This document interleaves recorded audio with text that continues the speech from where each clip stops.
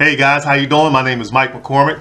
I'm with Advanced Criminology here in Owings Mills, Maryland. Today is Wednesday, August the 29th, 2018.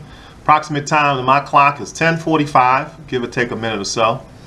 And in the next 15 minutes here in Baltimore, downtown Baltimore Police Headquarters, at 11 a.m., the news media will be meeting with the police commissioner, the new police commissioner, Gary Tuggle, along with the institutional review board, the investigative review board, if you will, in reference to their conclusions drawn about the death of Detective Sean Suter last year. As you know, you guys have been following me since last year, most of you, that I told you in the last video, which was video number 3 of the series here, in dealing with the suicide of the detective. And I'll tell you what, I've had an opportunity, if you go online, and I'm going to give you a lot of that in this video, so it might be a little bit longer than normal. I'll tell you to go online, I'll tell you where these things are so you can search for yourself. The report, scathing report, if you will, is I believe 227 pages of really extensive work that this particular institutional review board done. And I tell you what, I'm impressed. I'm impressed simply because, you know, they went all out really to come up with what the facts that they have. And really, the report does this. It does two things. So you get a chance to read it. Some of you might be too much of a read for you because a lot of people don't like reading 200 some odd pages worth of text. Basically, it's two things. It talks about the conclusions of the investigation itself, but it also criticizes the police department as well. And as you know, this police department's been criticized for many years to get their act together. And so a lot of that is in the report. So bear with me, because what I'm going to do is I'm going to take the highlights and the points that in this particular report, and then we're going to look at that. Some of you have asked me questions just recently online, yesterday and this morning, and I'm going to cover those questions in this particular video. So again, this is video number 4 that deals with the suicide of Detective Sean Suter of the Baltimore City Police Department. So here we go. We're going to start with the first conclusion. And again, I'm going to, lots of times when you guys listen to me, you got to realize I'm no longer with the police department. I've been away from the police department for over 30 years. Let's make that first point. I have no axe to grind. There's no reason why I should side with the police department or in either direction, because I don't benefit in either direction. What I like to do is just give you what my past has been in dealing with policing and law enforcement over the years, my connections to the police departments, which I still have, my connections with the investigative news media in Baltimore, which I still have, my connections with some of the universities I've attended in the past, where I've worked and had the pleasure to learn from some people in this business who have taught around the country, if not around the world, who have written books extensively on criminal justice, and and so I've paid attention. And so lots of times these are the things I'm bringing to the table in all my videos. And then I'm going to bring, actually, my opinion based upon all of the information I have gathered. Again, I will tell you, and you guys who follow me know, that I talked about suicide several months ago. I said in the last video. And so, that's where I was. Again, and as they reiterated in the report, that there was more information for a suicide and less information in terms of a third party actually killing the officer. And then also the reference to the Gun Trace Task Force as setting him up to be murdered. And so there was less information on those two than it was for suicide. So let's get to the report right here. Again, I'm going to make my points. Come back to me with your certainly with your comments. You always do. Pay attention to the video up in the left-hand top corner. Excuse me. When you're looking at these videos on YouTube, up on the right-hand side, you'll see a little quotation mark. You'll press that, and you'll see some other videos related to this video here. And down the bottom, it's going to ask you 12 seconds into the video to subscribe. So if you're new to the channel, you haven't subscribed, I want you to. Again, subscriptions is what keeps you updated, as well as letting you know what I have coming up next. So let's get into this thing. And I appreciate you guys' time and patience in this particular video. So let's go. Okay, point number one that was brought out from the IRB was this. A portion of the gun barrel was in contact with Suter's head at the time the fatal shot was fired. Basically, and this is what you didn't know, but I knew this from someone who had seen some of the medical reports several months ago, that Detective Shooter was a right-handed detective. A lot of you think that this detective was shot here in the side of his head, maybe, you know, here or whatever, but he was right-handed, so I'm holding my right hand here. Detective Shooter put the gun back behind his ear here, right here. That bullet traveled through here, the backside, as you can see. I'm doing this with my right hand. I'm using this as a trigger right here in my finger. He pulled the trigger here. That's what he did. Because it was a bullet and the bullet traveled through the brain, it hit bone. That bone broke up that bullet, which becomes bullet fragments. And those fragments exited that detective's left eye. You didn't know that, okay? So I'm putting it out here now. And in fact, they don't even talk about it in the report. At least I haven't come over that just yet. Okay, so you need to know that. I attended the funeral services, the open casket funeral services of that detective. I attended it the first day of the wake. I was there within, it started at 3 o'clock. I probably was there within a half an hour. I went to pay my respects, but I also went to look at the condition of that officer's body while he lay state in his casket. And I saw no visual signs, and I know that a lot of undertakers do a good job with the makeup when it comes time to cosmetically fix up people who have been injured, you know, in murders, homicides, or whatever. So I didn't see anything that way I would see an entrance wound. Okay, and so that was something that illuminated my attention to the situation. And so that's why for me, I said, okay, you know, let me look at this and process this.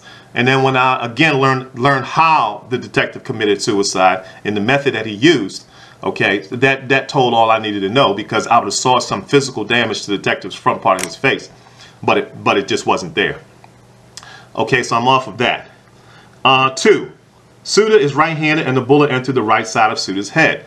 Okay, so they say the right side of his head, but they're not giving you specifically right side of his head. Again, just because it's to the back of your head does not mean that's on the right-hand side. Okay, so just know that that's what we're talking about here.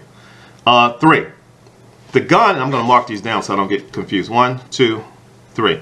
The gun that killed Suter had polygonal rifling consistent with the Glock, which is Suter's service weapon. As you know, just about all weapons that are manufactured have some type of rifling in it. And rifling is designed to keep the projectile spinning as it travels through the barrel of a weapon. And so that's what, without getting into details. Now, for you folks who are into guns and ammo, who, you know, NRA buffs and really into the thing, you can always comment and give us some more detail about rifling and what the reasons for why rifling exists. So rifling was, we knew that from the testing from the crime lab, that in fact it was his weapon.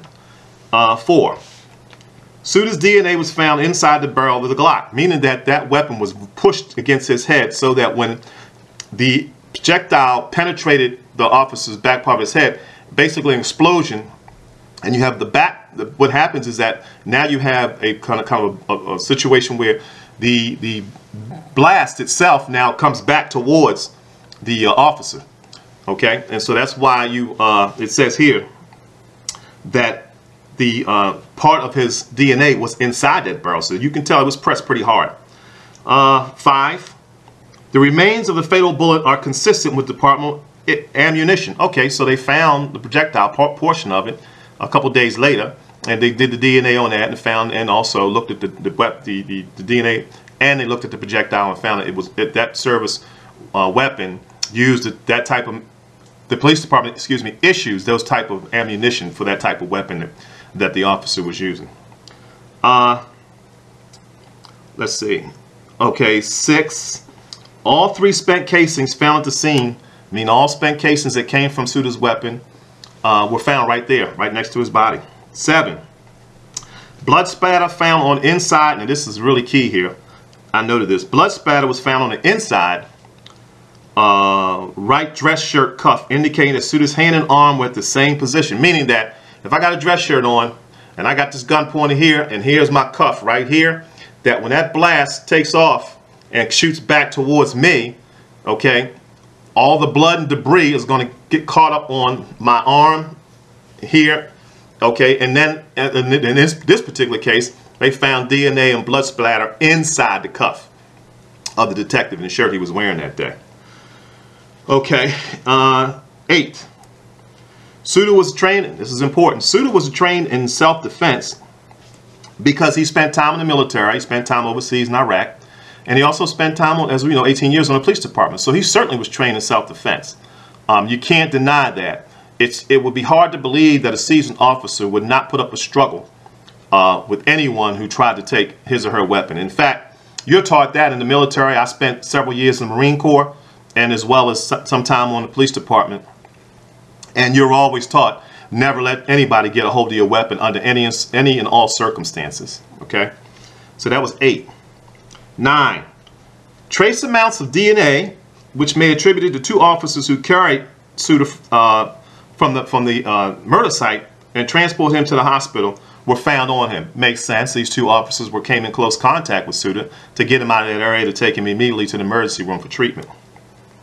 Apart from that, they say no other DNA was found on his body. 10. The autopsy revealed no defensive, and this is important, no defensive wounds. Pretty much in every struggle you have, whether you're winning the fight or losing the fight, there's always going to be some type of marks that are on your arms, your hands, and that's what you look for as a veteran homicide detective.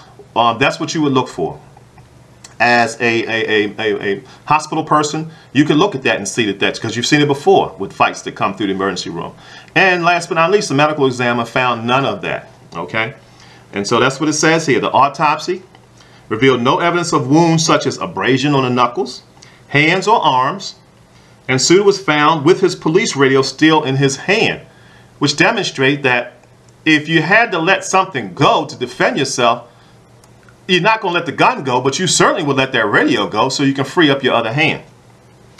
And those things are inconsistent with the struggle, okay, which we were told there was a brief struggle. We were told this by the police department that evening and throughout the rest of the week.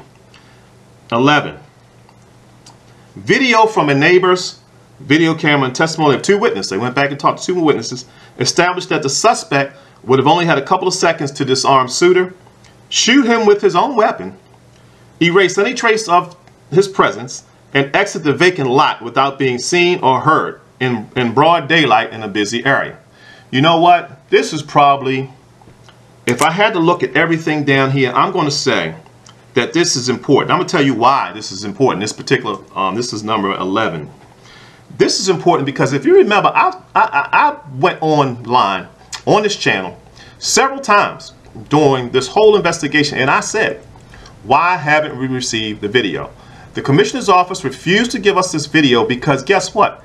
Any moron can take a video, play it, look at the timestamp on it, and coordinate that with Detective Bamenka's statement as to how long the detective left him, and then coordinate it again with the radio transmissions to KGA. So when you take all 3 of those and you combine them together, you come up with 8 seconds.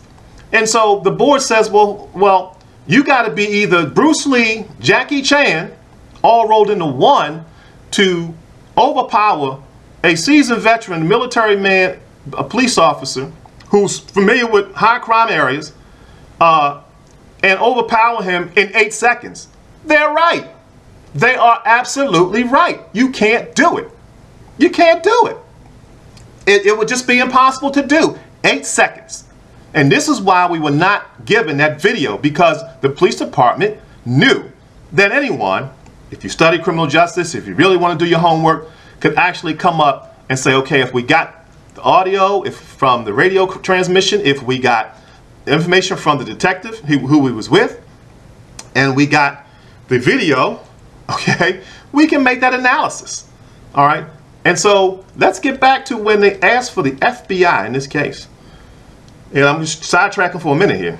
because the FBI refused to take this case when asked, because it's speculation out there through reliable sources that say the FBI already knew, based upon the information that they had gotten from the Baltimore City Police Department when they looked at the case, and they kept it for a couple of weeks before they came back and said no. They already knew. They didn't want to touch it because they looked at it and they saw it as a suicide. That's what's out there. Just check your local news media here in Maryland, and you'll see that that's the reason why they backed off.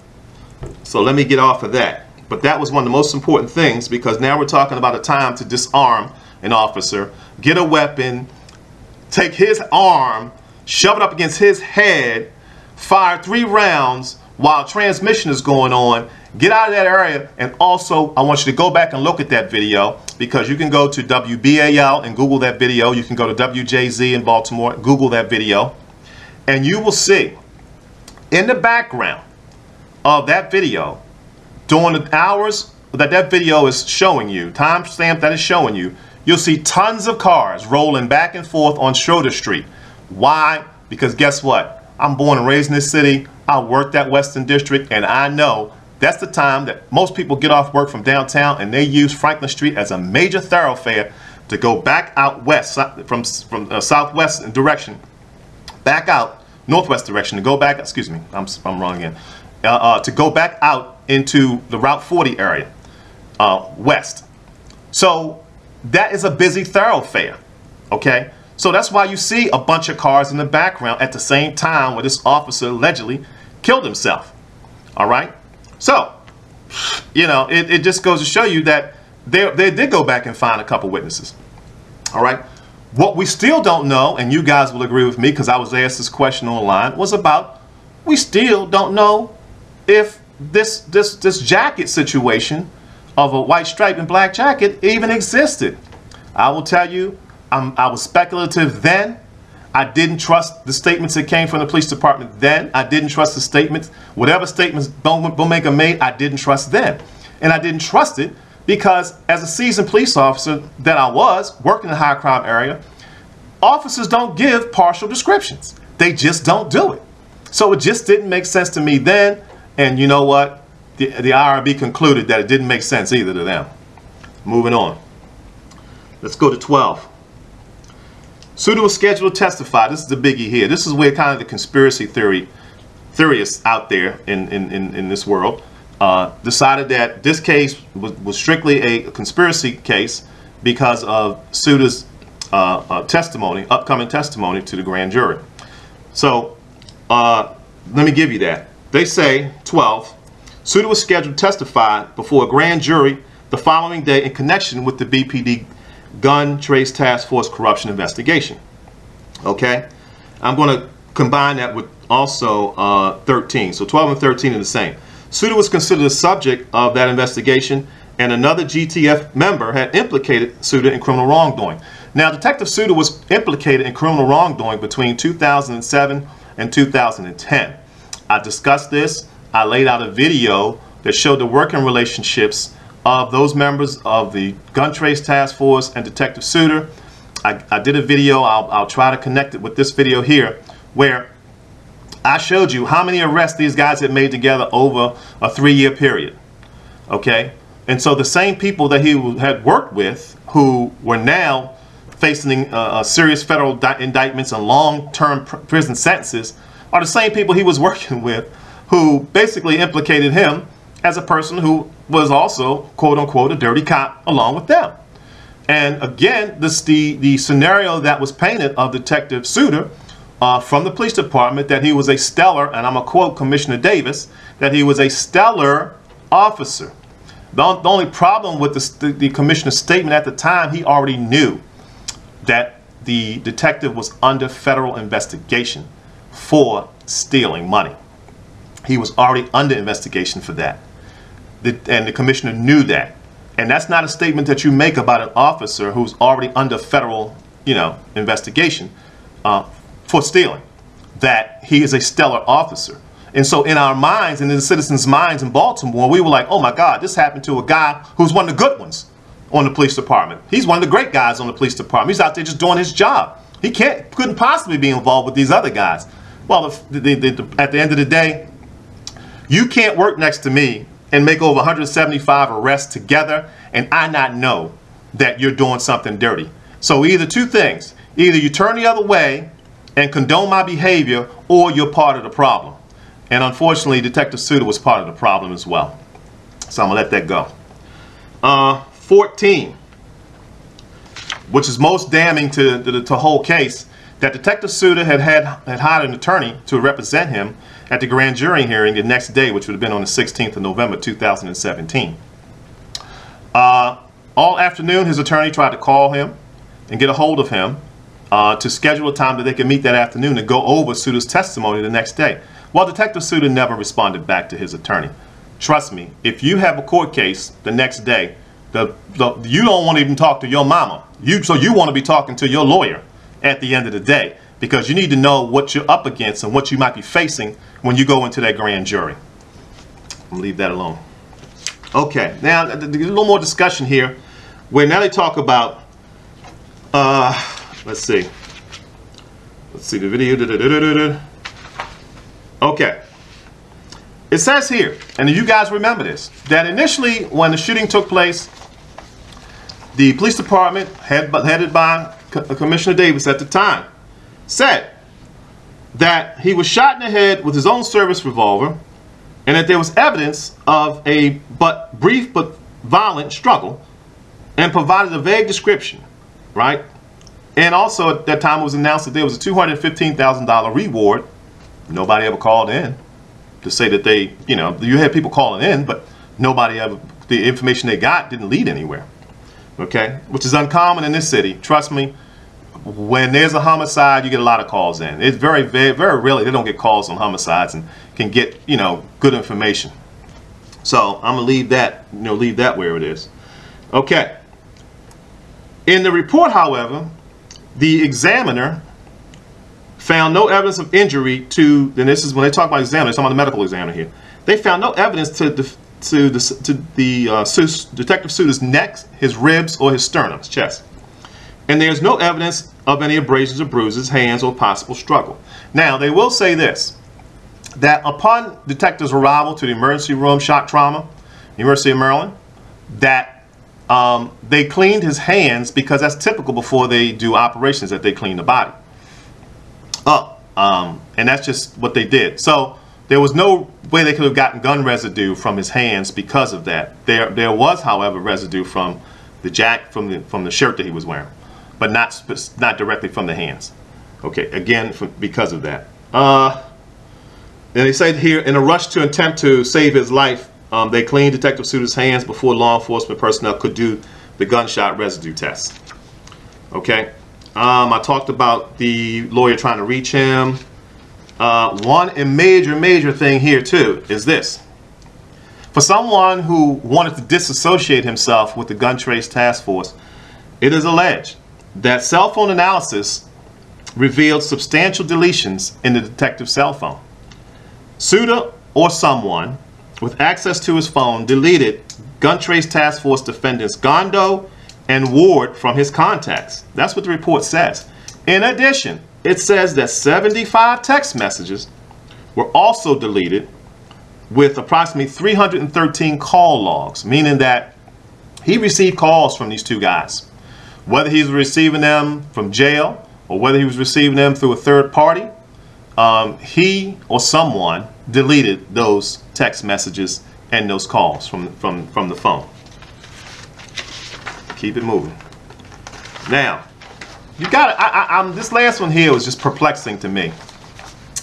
It says also, according to the report, they did a search. Now, the IRB team actually did the search of the detective's home computer. Guess who didn't do the search initially? The Baltimore Police Department never issued a warrant to get, or not. They didn't even need a warrant. They could have just went to the house and asked the wife, look, we need to see the detective's computer because we're trying to find out whether or not he might have had contact with some unsavory people that he had arrested or whatever that might have been out to get him. Would you please give us a computer so we can look through it? Trust me, she would have gave it to him cheerfully. But they never went and asked for it. Because had they gone and asked for the computer like the IRB investigators did, they would have found that at least 5 times on September 6th, just this September 6th, he Googled Vaughn Green Funeral Home. We don't know what the conversation might have been, but it shows that he searched for Vaughn Green Funeral Home 5 times on September 6th. And they also say that there are other issues with the computer where searches for those types of things took place. Okay? Now, guess where Detective Suter's body was, the body I went to go see back when he died, shortly after he died? At the same funeral home that he was Googling. The same funeral home, Vaughn Green. Out of all the funeral homes that exist in Baltimore City and Baltimore County, why does Vaughn Green happen to be the particular funeral home that eventually the detective ended up going to anyway? That's interesting. That's interesting, because right when I saw that, I was like, wow. That means that he may have had conversations with the detective. He may have had conversations with the detective, someone from that funeral home. Or maybe it's even further than that. Maybe with this planning of his suicide, he let other people know not to say anything. We don't know. I'm just speculating. Right now, I'm going to leave this alone. I've got another appointment I got to go on, but I think I've covered enough in this video for you guys to really food for thought. And so what I want you to do is go back and look at some of the video, look at the points. Make sure you subscribe as always. And my name is Mike McCormick. I'm with Advanced Criminology here in Owings Mills. And I certainly thank you for your time and attention to this particular video. Thank you.